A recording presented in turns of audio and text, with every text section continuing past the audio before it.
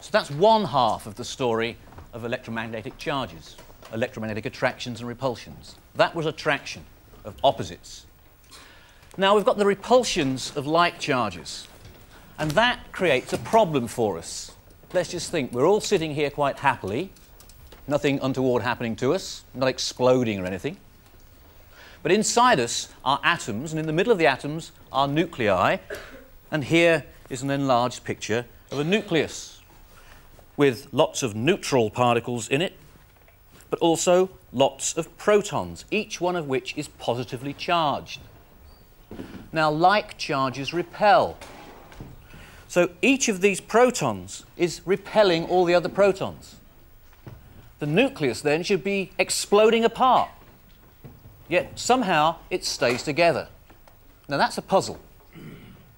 We'll come to that in a moment and find the answer to it, but first of all, let me give you an idea of actually how strong that repulsive force is.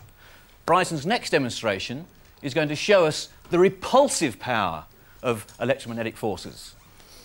So, what we're going to do now is first of all cool down this ring so that we make the effect rather more dramatic. And we've got a magnet here which will turn on when Bryson throws the switch, when everything's ready. OK, don't spill it over me. This is about as cold as, well, the universe out there now. Are you all ready? Oh, this is going to be really dramatic by the time it gets going. Right, here it is, ready to go. Put it on the magnet. Now, turn the magnet on.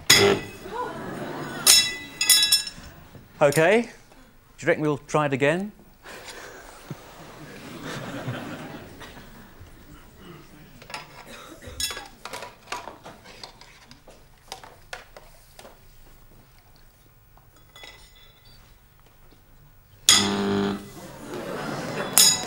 Well done.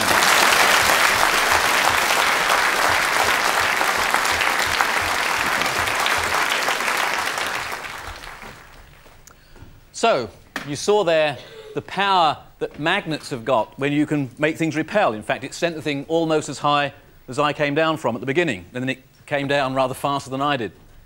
So, that's the repulsive power that you saw there with a large-scale magnet. Just imagine now, then, the strength of the repulsive power buried in the nucleus. These things are really small, pretty well touching, and each of them repelling with at least as much power as you just saw. So how come we are still sitting here happily without our nuclei exploding apart?